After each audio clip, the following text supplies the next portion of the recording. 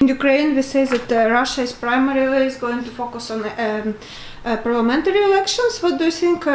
If Russia active now before the European elections, do they see the chances? Yes, I think that I'm of American origin, and we saw in the 2016 elections that the Russians actively meddled. I mean, the Mueller report just out says they actively meddled. I've also felt, though, that the Russian meddling was only successful to the point where it was playing on real fears or real divisions in American society, and the same thing here in Europe. When I listened to the propaganda from the far right, dividing society, pitting Christian versus Muslim, pitting Poles versus Germans and so forth. It's playing on real divisions within Europe with disastrous effects. Now we see that right radicals have quite a lot of chances to appear in the parliament and actually maybe create a majority.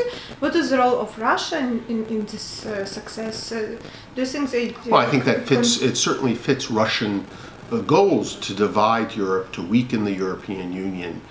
But Russia is only succeeding because it's playing on real divisions within Europe. It's accentuating and exacerbating those feelings, but those feelings, unfortunately, what are we, 80 years after the end of World War II, are still there. Where do you think the Russian propaganda is the strongest? Which countries are the most vulnerable to its influence? Well, I think Russian foreign policy in Europe has always been to divide, as I said. It's always been more successful in places like Italy, which don't have a sorry history with Russia. So that we do see that, in places, I believe, like Lithuania, Poland, very divided societies, but also very anti-Russian. And what are the main tools and methods in Europe? Do they differ from used in Ukraine? Not to my knowledge. I mean, I think there is a real effort to sow discord, planting divisive issues, exacerbating anti-migrant feelings, exacerbating anti-establishment feelings, dividing one European against another European, to weaken the European Union. But I think that we shouldn't overestimate Russian power or influence on these elections. I still think the broad center will hold and win a majority.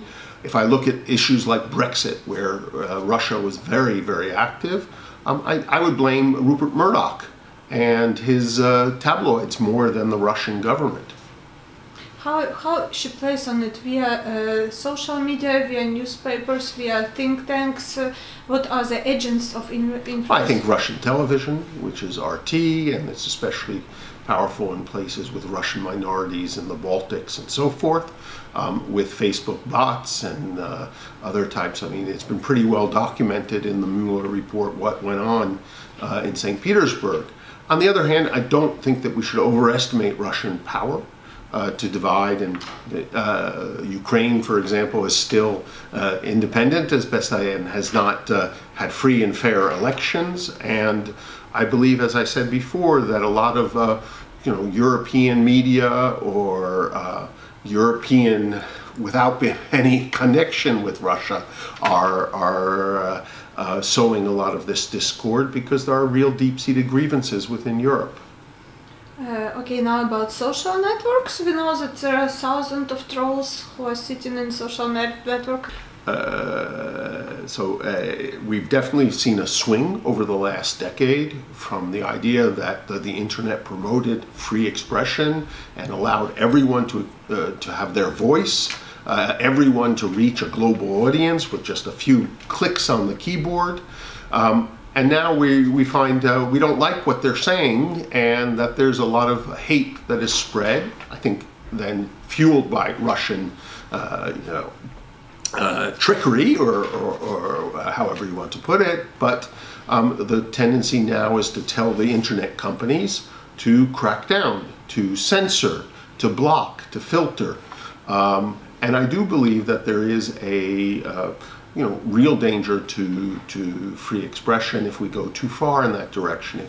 It would allow Russia to win if we decide that all of a sudden we want governments to control and clamp down Chinese style or even Russian style on what goes on the internet. And if they don't do, if there is no threat that the speech of hatred will occupy the whole informational space of Europe? Well, look, I don't think that you can say that Russia creates these feelings. Russia promotes and moves to plant the seed or to water the seed that's already there and create that division among Europeans, among inside nation states. It did it in America, and it will do it in Europe.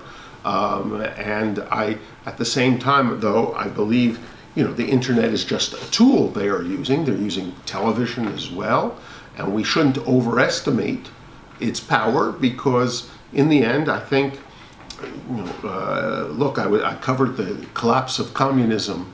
And when a system is built on lies, eventually I hope, and I believe it comes crashing down. And so Russian lies, I hope, still will not win the day.